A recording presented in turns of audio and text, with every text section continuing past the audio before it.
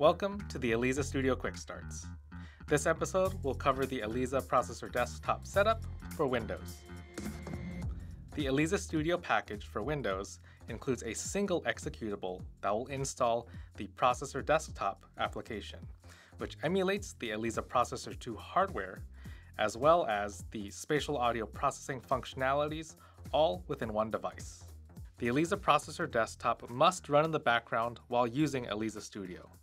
But once configured, you can minimize the app and forget about it.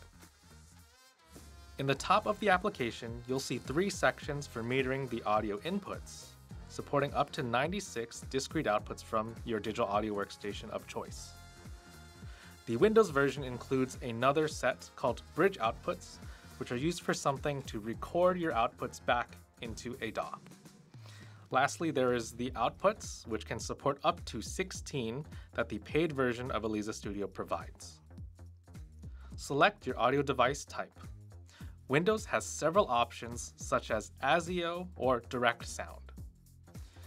Choose your desired output device, whether that is a pair of headphones or an audio interface. You can then select your sample rate ranging from 44.1 up to 96 kHz.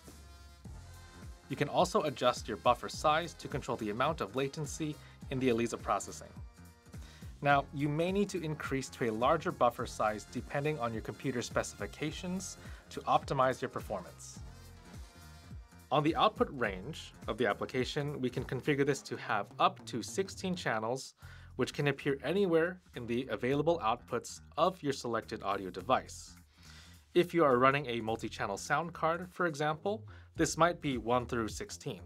But if you're using the audio bridge, this can be 17 through 32, or any range that you desire. Now, once set up, you can simply press Apply, and you can minimize the processor desktop application and move on to the Eliza controller, where we can now connect to our processor. On the Eliza controller, you can navigate to the processors page, where you will see a list of any active processors on the network, whether that's hardware or software. Now simply click and drag your processor to the main slot and connect. You can also see more information about a processor in the tabs, such as Hardware I/O, Device Information, and Version Number for clarity. This has been the Eliza Studio Quick Start for processor desktop setup on Windows.